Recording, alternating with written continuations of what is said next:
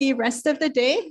We have 4 talks lined up for this afternoon, and then we'll conclude the day with a panel discussion and then dinner over at Free House, which is just a 5-minute walk from the Simons Institute. So I'm delighted to introduce our first speaker of the afternoon, Davide Risso.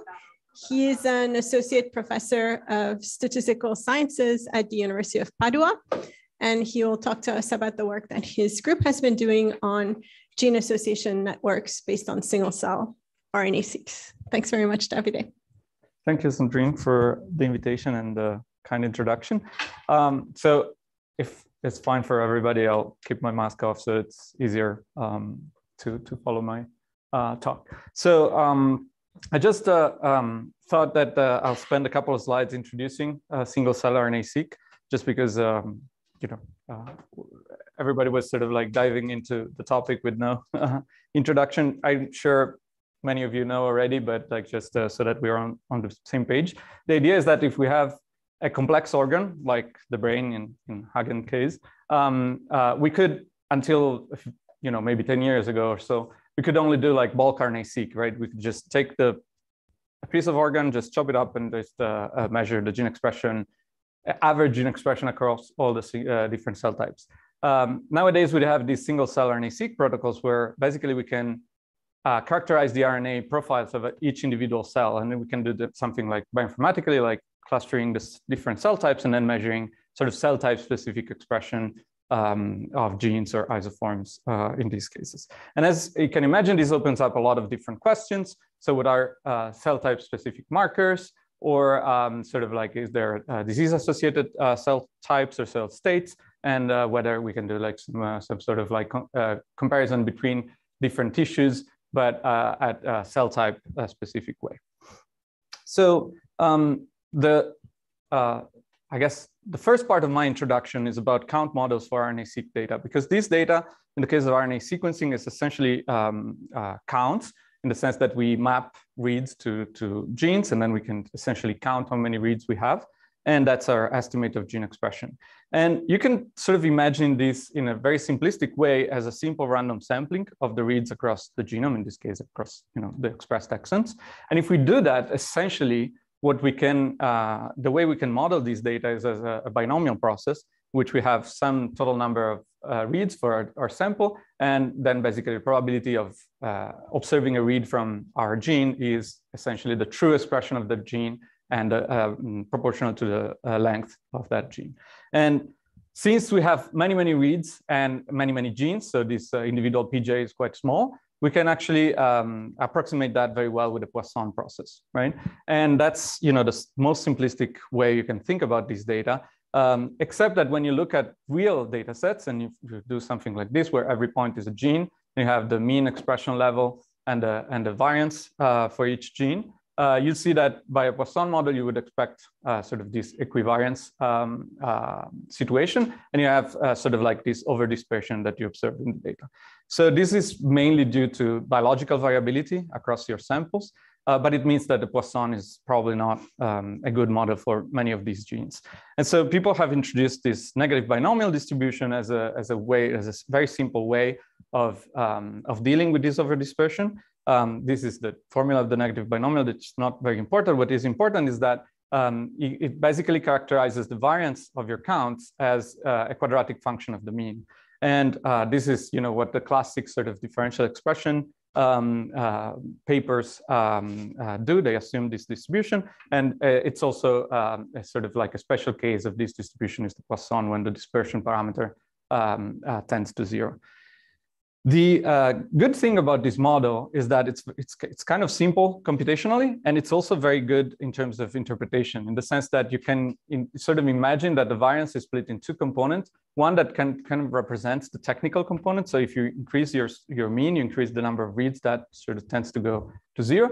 But then you have sort of like a fixed parameter that is sort of like biological variability. It's not really dependent on the sequencing technology. And this is all fine for bulk RNA-Seq, where you have sort of, if you have 2 technical replicates of a typical bulk RNA-Seq sample, you see that most genes sort of like line up across the diagonal, meaning that all of these sort of technical variability can be represented by the Poisson. And then on top of that, you have the biological variability that is well captured by the negative binomial.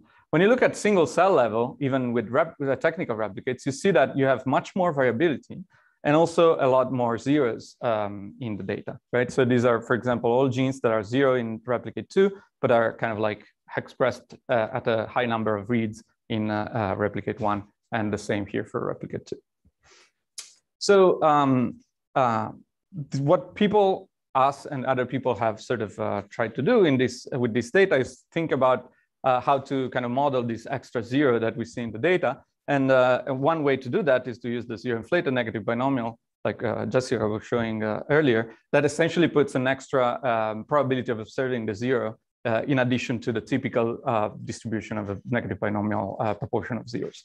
And essentially, you can interpret this parameter pi as the sort of prior probability that the 0 is observed instead of your sort of count, read count, typical of a negative binomial distribution. So this is, we're going to get back to this in a few slides to see what is the actual sort of reasonable model to model single cell RNA-Seq data. But this is quite a general model in the sense that for pi equal to 0, it essentially boils down to the negative binomial distribution. And again, when in this case, I'm sorry, I'm using a slightly different notation, but with this theta parameter, a special case of this or a limiting case of this would be the Poisson. So you can kind of recover all of the different distribution Poisson, negative binomial, zero-inflated Poisson, and zero-inflated negative binomial with this sort of general model. So the problem is that in a lot of these differential expression papers, what they do, they model each gene independently, right? Then they use some kind of like maybe empirical based approach to kind of be more robust to this sort of assumption. But like essentially all that it relates to the dependency structure of the data is sort of thrown away. And a good exception is Jessica's model that actually tries to model that with a coupler, right? But like I would say that 90% of at least the bulk RNA-Seq papers, they sort of like make this gene independence assumption, and that's what we want to kind of like sort of overcome, right? And there are obviously many different ways in which you can account for these sort of dependencies across genes. And one of them is this sort of graphical models approach. So I guess my second introduction is a little bit of an introduction on this general class of models, which are called graphical models. So the idea of graphical models really sort of like boils down to the idea of conditional independence, in the sense that if you imagine to have 3 random variables, x1, x2, and x3, you can sort of define this idea of conditional independence in this sort of equation. Is read in this way. X1 is conditionally independent of X3 given X2.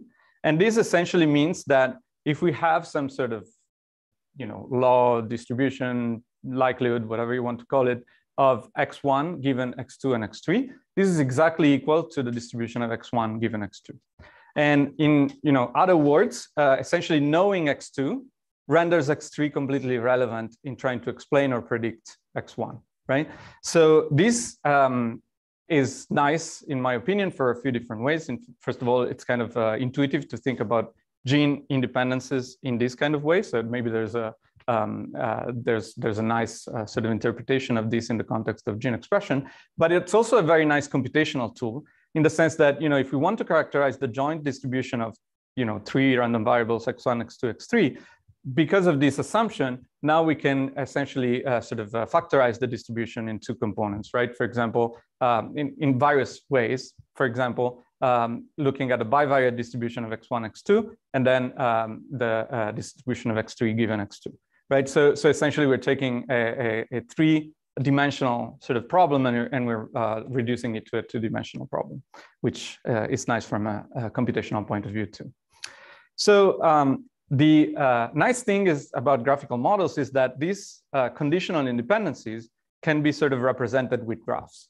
And this, I think it's a very good feature because, in some sense, networks and graphs are a sort of common language between statisticians and biologists, right? Biologists are very used to graphs and sort of like networks, and they have an intuitive understanding of those as well, even without thinking about conditional independencies in this case. So this relation that I was looking at before, x1 is conditionally independent on x3 given x2, can be represented with this very simple graph. And in this sense, you have an edge between the nodes if there isn't a conditional independence. So because x1 and x2 are not conditionally independent, then you have an edge. In this case, the only missing edge is 1 and 3 because we have this conditional independence statement. Okay, and so this going back to the sort of factorization of the likelihood can be seen in terms of clicks in the graph, which is also a nice sort of feature. So, for example, you can take this 1, 2, which would be a click in our graph, and sort of like take the joint distribution of these two variables, and then take this condition on the only one that is connected to 3 in this case, which is 2. Or you could do the other way around with this sort of factorization. So what I'm essentially explained is what people in statistics call probabilistic graphical model. And just to be a little more formal in the definition, a probabilistic graphical model is essentially defined as a pair. The pair is like the two components of the pair are the graph G, which is the usual sort of definition of a graph, a set of vertices B and a set of edges E. And then you have on top of that a certain family of distribution F, which represents essentially the probability distributions of the nodes on the graph. And as I said, essentially, if you have like an edge S between the nodes S and T in your set of edges E, that essentially implies the conditional independence between, the absence of the edge implies the conditional independence between the two nodes S and T, given everything else, all the other nodes. So this is sort of like actually an assumption that we need to make in the graph, which is sometimes called the faithfulness assumption, meaning that we can read off all of these conditional distributions from the graph only. And these are sort of like a very simple example of a graph, just to give you an idea of what these properties of the graph are, which are called the Markov properties. So we have sort of the global Markov property, which is this one, which essentially says that two sets of nodes are conditionally independent of each other, given sort of a separator of the graph. So if you kind of separate these two sets of nodes, in this case 1 against 3 and 4, the separator is essentially just a set of nodes that interrupts the path between the two sets, right? And so in this case, you have that 1 is conditionally independent of 3 and 4, given 2 and 5. This is sort of like the global Markov property.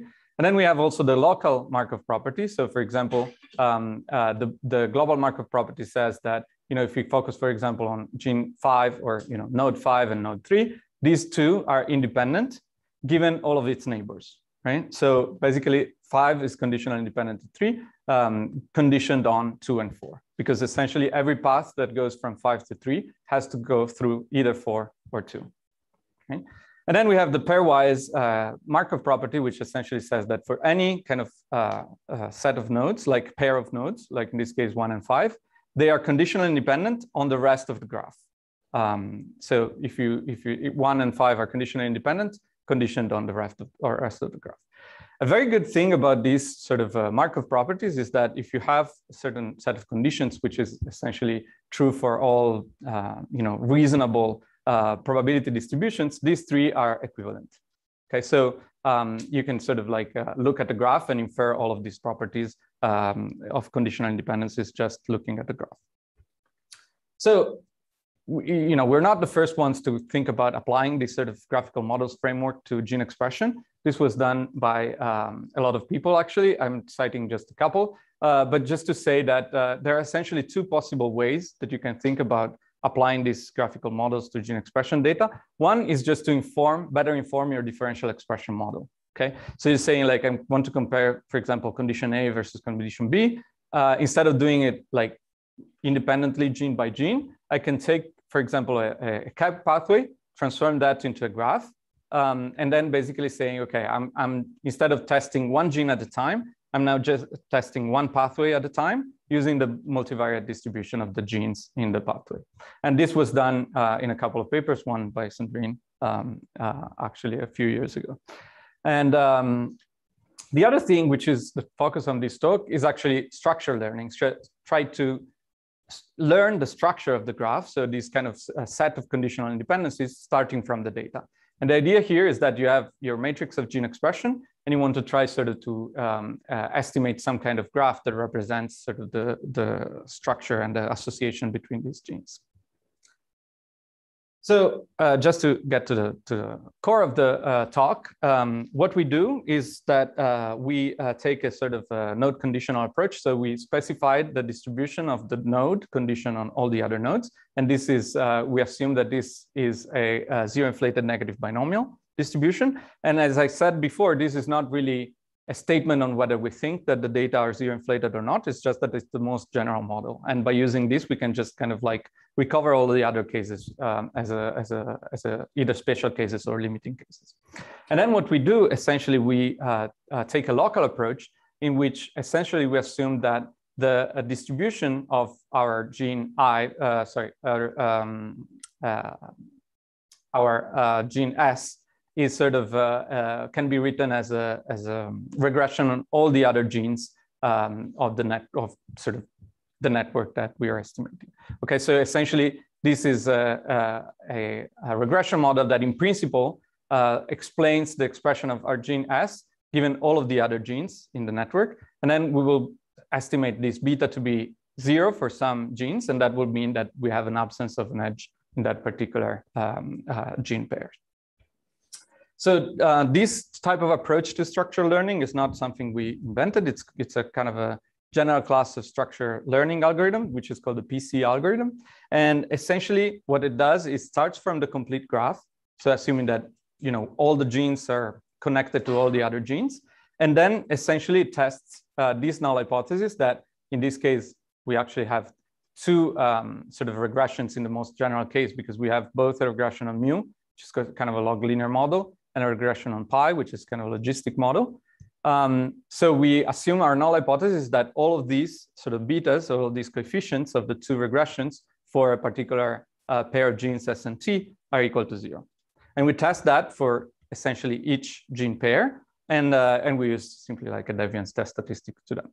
So if the null hypothesis is rejected, then it means there exists an edge between S and T. If the null hypothesis is not rejected, that means that we can sort of remove the edge from the graph. So of course, doing that for every possible pair of genes would be kind of too much computationally. And that's kind of like the core of the PC algorithm, which, you know, I took this slide from this paper here, in which they sort of present it in general. The idea is, again, with this very simple graph with just 4 nodes, you start with the simple, so with the actually most complex graph. So all the edges are present. And essentially you start with the level 1 or a degree 1. So you essentially do, for example, for your node A, you look at the univariate regression of A on B, and then on C, and then on D. Okay, and then you basically will have only one beta to estimate and one beta to test for each of these. And if you sort of reject it, then you keep the edge. If you don't reject it, you remove the edge. And in this case, for example, we can remove, for example, B and C and C and D. Then we move to the degree 2, in which we basically regress every node on 2 neighbors. In this case, for example, A against B and D. And if we see that one beta is different from 0, then we sort of like remove one edge, and we go on until either we reach a maximum degree that we specify, or we reach like a situation in which we don't remove any more edges. So just to give you some technical remarks that I don't have time to go into this in this talk. So we control these neighborhood sides with this parameter m, which is essentially this degree that I just talked about. We prove the consistency of this algorithm, assuming the faithfulness of the node conditional distribution. And we can prove that that exists in the case of competitive relationship between genes. And we have a sort of a procedure to estimate the type, to control the type 1 error in the sense of the family Wes error rate. And one sort of assumption that we make is that there are no latent confounders. So essentially that all of the relationship that we see among genes. There are no like hidden variables that we didn't take into account. And of course, you can, in this framework, allow for observed covariates or observed sort of confounders, for example, batch effects. But we don't have a way to kind of deal with hidden batch effects. So just to show you quickly some, do I have 10 minutes? Okay, so I'll show you quickly some simulation results. So in this case, we simulate with sort of a large mean, meaning that the genes are quite largely highly expressed in terms of number of reads. And in this case, everything is as you would imagine. Like if we simulate data from a Poisson, then essentially all the models work well. Maybe the ZMB works a little worse.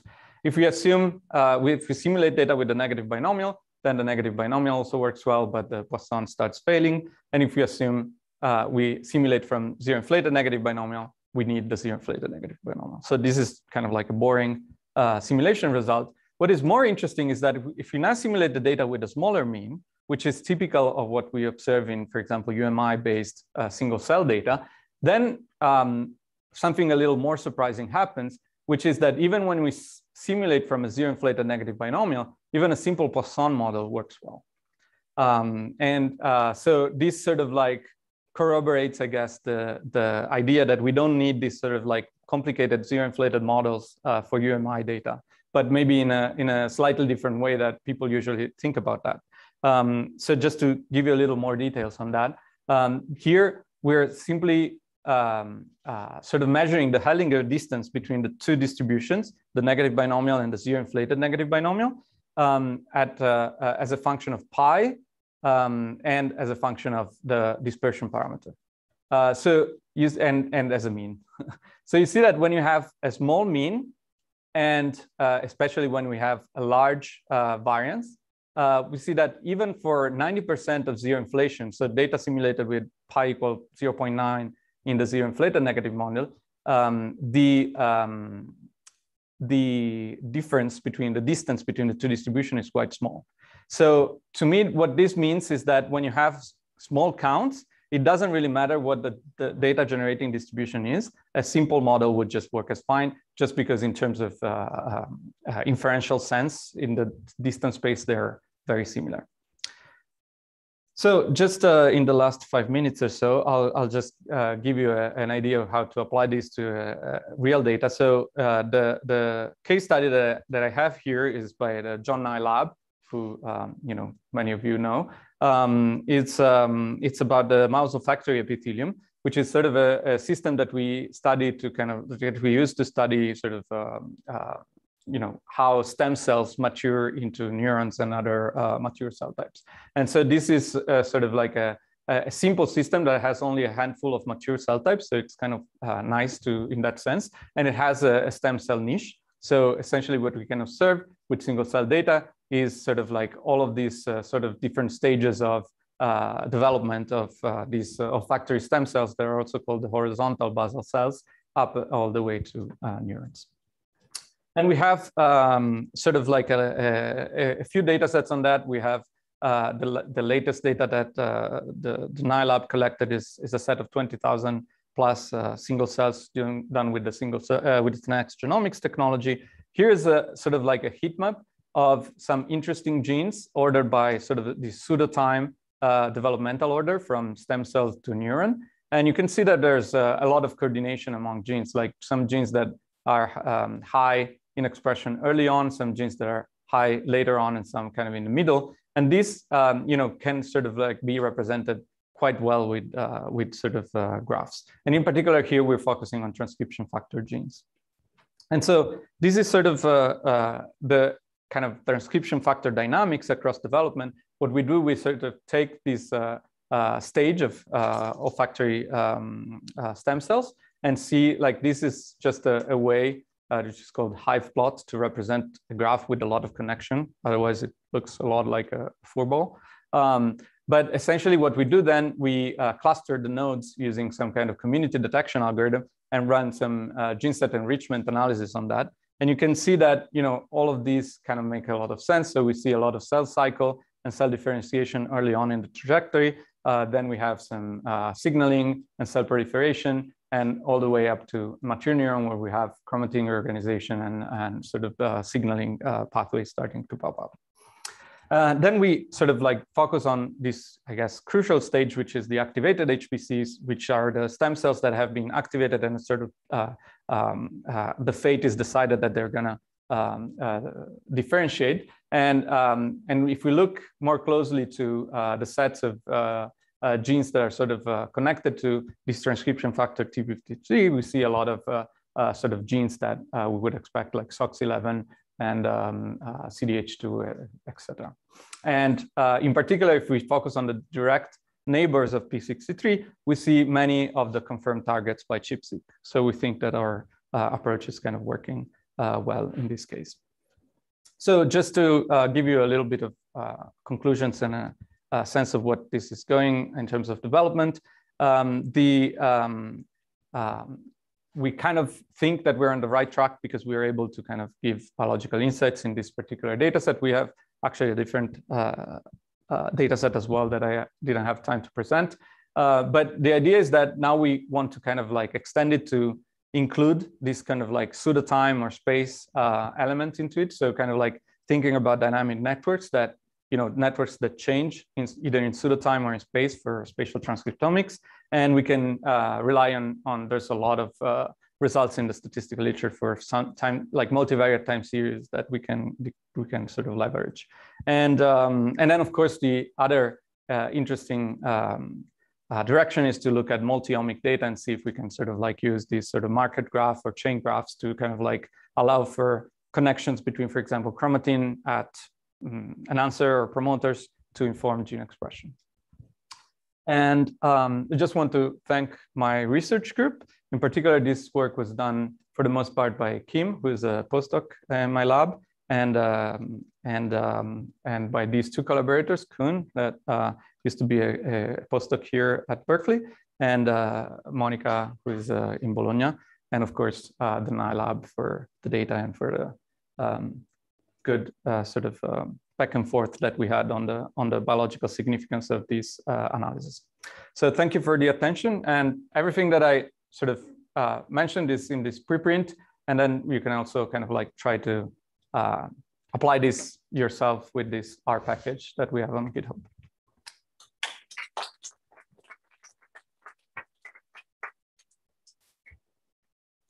Thank you very much, Davide. So are there any questions? That was really nice. One question that comes to mind when thinking about conditional dependencies, it is implicitly probing with the PC algorithm, right? Is that you're having sparse measurements, you know, of the latent quantities that actually induce the conditional dependence. You know, often the variables that actually create independencies might be those you measure the least well, as transcription factors and other elements. So how do you see that in terms of limitations and how to adapt the PC algorithms? Is that already catered for, or is there more work needed? Yeah, no, I mean, I guess there is one key assumption, right? That is that the graph is sparse, right? If the graph is not sparse, then like the PC algorithm is not working well. Which is one thing, like it's sparse in terms of number of edges compared to the full graph, right? But yeah, in the case of like the main problem is I don't think it's so much with the I mean the main problem with the sparsity of the data in terms of expression of genes is that you have to kind of do some kind of filtering based on gene expression, right? If a gene has only like one read in one cell, you're not going to be able to get much information about that. And unfortunately, that is true that transcription factors are often lowly expressed. What happens in that case is that you get these sort of spurious conditional independencies, right? That instead of that, you know, because that node is missing, you have sort of like the closest measured node that sort of acts as the hub node instead of that. So we don't really have a good solution to that. But that's what I hope this multi-omic data will be able to kind of like provide us with, because if we can now use epigenomics data as a kind of like in-between layer. Maybe we have transcription factor has a low expression, but then if we see like a good enhancer signal at the target gene, maybe we can sort of like the hub node. Well, the connection will become the enhancer versus or the promoter to the gene expression, and then we can sort of like infer which is the transcription factor that binds there. Yeah, thank you. Very nice talk. I just have two questions. The first one is that did you compare your approach, right? You did this direct count modeling approach to this log transform data, and then you can use the Gaussian graphical model. That more easier estimation. I guess I skipped that slide, but I have it somewhere here.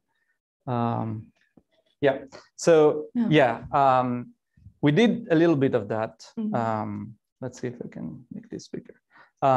So the log transformation is really bad idea in the sense that it works well when you have very high expression, but it's obviously like not really helpful for UMI data when you have very low counts, right? Other approaches like the copular or these randomized quantile residuals, which is very similar, I guess, to the copular in terms of, well, I guess it's a different mechanism to get to what you were doing in terms of like getting the copular right for non-continuous data. So these work well at the sort of like univariate level. When you actually look at the, this is simulated data. So, but in the case of simulated data, what we see is that especially when you have low counts, so here we're simulating with the Poisson. So the kind of like the purple line, which is the Poisson, is sort of the ground truth.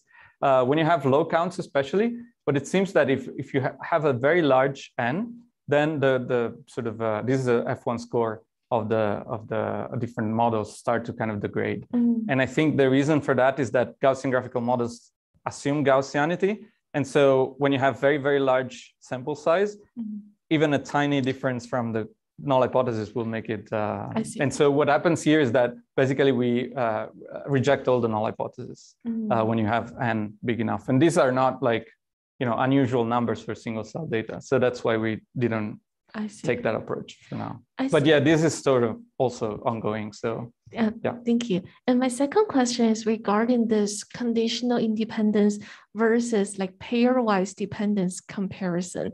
So because I think your model can also be used to do just the pairwise relationship between two genes, right?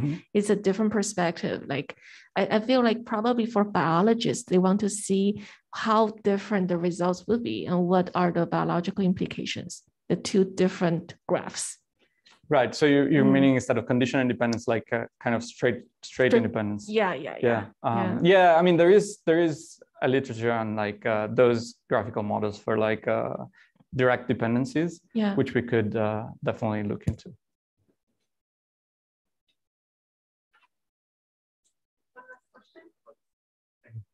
So could I have a question? When you are talking about the structured learning, you said you have a complete graph. I'm assuming that graph is a homogeneous graph. Each node, the node in that graph is all about the genes. So how do we capture all the cells? So in that complete graph, we'll capture all the cells or just about one cell? If I understand correctly the question, I think you have a good point in the sense that if you have like a heterogeneous set of cells, then so essentially our approach assumes that it's a homogeneous population of cells, right? That's another way of saying like there's no latent confounder, right? That there's so in this case, what we did, it's a very simplistic approach, which probably is also double dipping. So that could be an issue as well. But that we took this sort of clustering of data and its different cell types, and then we estimate the structure of the graph independently for each cluster of cells. That's what I mean here when I say that we want to have this dynamic network, sort of try to add that component into the algorithm. It's still not the case in this case. So, yeah. All right, thanks for all the question, and thanks, Davide, again. Thank you.